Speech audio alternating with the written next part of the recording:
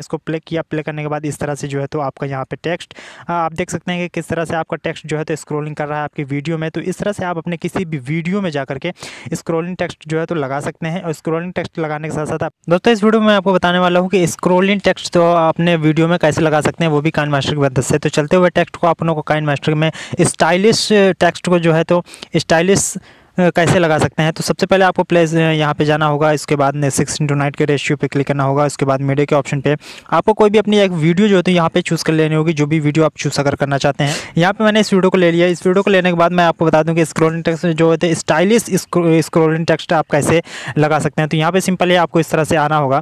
यहाँ पे आने के बाद आपको क्या करना होगा, यहाँ पे लेयर के ऑप्शन पे जो है तो क्लिक करना होगा। लेयर के ऑप्शन पे क्लिक करने के बाद यहाँ पे टेक्स्ट के ऑप्शन पे आपको यहाँ पे क्लिक करना है। ठीक है, स्क्रॉल यहाँ पे आप देख लीजिएगा इसको किस तरह से करना है।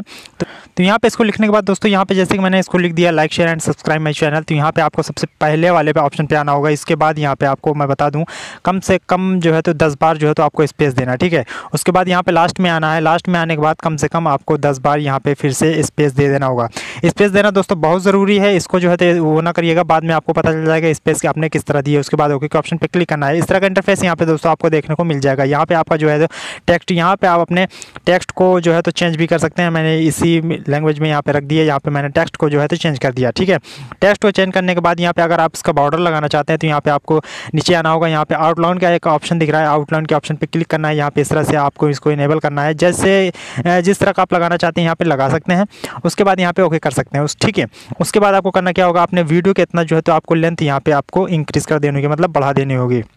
उसके बाद आपको यहाँ पे करना क्या होगा, आपको इस पर क्लिक करना है। क्लिक करने के बाद अगर आप इसकी जो है तो बैकग्राउंड लाना चाहते हैं, जैसे कि मैं आपको बता दूं यहाँ पे बैकग्राउंड कलर कोई भी लेना चाहते हैं तो यहाँ पे बैकग्राउंड के ऑप्शन पे क्लिक करेंगे। यहाँ पे आपको इनेबल के ऑप्शन पे, उसके बाद जो भी बैकग्राउंड आप लेना चाहते हैं यहाँ पे ले सकते हैं। यहाँ पे आपको जो भी कलर यहाँ पे, जैसे कि मैंने पीला कलर सेलेक्ट कर दिया तो यहाँ पे पीला कलर यहाँ पे इस तरह से आ गया।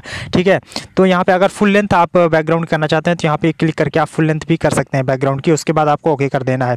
ओके करने के बाद यहाँ पे इस तरह का इंटरफेस आएगा। उसके बाद आपको यहाँ पे इस तरह से जो है तो चले आना होगा। ठीक है, यहाँ पे इस तरह से इतना आपको यहाँ पे रख देना होगा, जैसे कि मैं यहाँ पे आपको रख के दिखा रहा हूँ। यहाँ पे इस तरह से आपको रखना है। स्टाइलिश टेक्स्ट आप कैसे बनाएंगे मैं आपको पूरी की पूरी तरह से बताने वाला हूँ। तो यहाँ पे इस तरह से रखने के बाद यहाँ पे जो है तो आपको करना क्या होगा, चाबी के ऑप्शन पे आपको करना होगा क्लिक।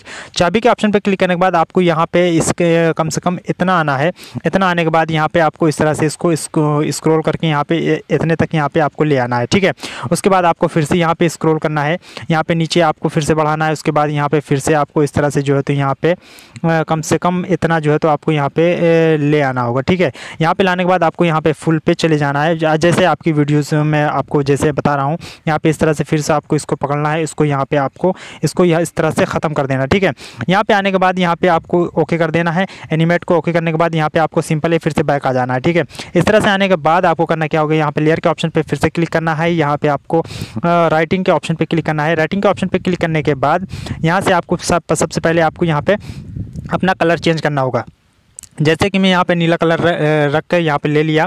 यहाँ पे इस तरह से आपको जो है तो ऐसे यहाँ पे आपको कर देना। ठीक है, यहाँ पे करने के बाद इस तरह से हो गया। होने के बाद यहाँ पे आपको इरेज़र के ऑप्शन पे क्लिक करना है। इरेज़र के ऑप्शन पे क्लिक करने के बाद जो है तो यहाँ पे आपको इरेज़र को इस तरह से जो है तो इरेज़ कर देना होगा। यहाँ पे जैसे कि मैं आपको बता दूँ इस तरह से आपको इरेज़ करना है।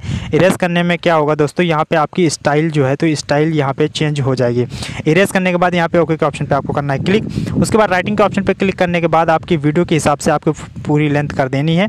उसके बाद आपको यहाँ से इसको इस तरह से पकड़ करके आपको सबसे पहले यहाँ पे एडजस्ट करना है कि आपकी जो है तो नीचे वाली लेयर से आपको इसको मिला देना। ठीक है, यहाँ पे जैसे कि यहाँ पे इस तरह से जो है तो ये इतना मिल गया है, तो यहाँ पे इसको इस तरह से मिला देना है। यहाँ पे इस तरह से मिलाने के बाद आपको जो है तो इसका काम यहाँ पे हो चुका है। ठीक है, तो यहाँ पे आपको करने का, उसके बाद यहाँ पे लेयर के ऑप्शन पे क्लिक करना है, टाइटल के ऑप्शन पे क्लिक करना है। उसके बाद यहाँ पे जैसे कि मेरा चैनल है techakmal, तो मैं यहाँ पे techakmal यहाँ पे मैं लिख दे रहा हूँ। उसके बाद यहाँ पे आपको फिर से शुरुआत में आना है, फिर से आपको जो है तो इसको स्पेस देते हुए चले जाना है, कम से कम 4 से 5 स्पेस देना है। उसके बाद ओके करना है। ओके करने के बाद यहाँ पे टेक्स्ट के ऑप्शन पे जा करके यहाँ से आपको अपना फ़ॉन्ट जो है तो यहाँ पे चेंज कर लेना है। उसके बाद यहाँ पे आपको आउटलाइन जा करके यहाँ पे आउटलाइन जो भी आप रखना चाहते हैं आउटलाइन रख सकते हैं, इसकी कोई ज़रूरत नहीं है। यहाँ पर मैंने रेड जो है तो आउटलाइन दे दिया। उसके बाद यहाँ पर आपको क्लिक करके इसको जो है तो आप इसका जो है तो इंक्रीज़ और डिक्रीज़ भी कर सकते हैं। यहाँ पर आपको इसको पकड़ करके इस तरह से जो है तो आपके फ़ॉन्ट के हिसाब से यहाँ पे छोटा बड़ा भी कर सकते हैं। ठीक है, तो यहाँ पे इस तरह से आपने इसको इस तरह से यहाँ पे रख दिया। रखने के बाद यहाँ पे अगर आप चाहे तो एक लोगो भी सेट कर सकते हैं। उसके बाद यहाँ पे मैं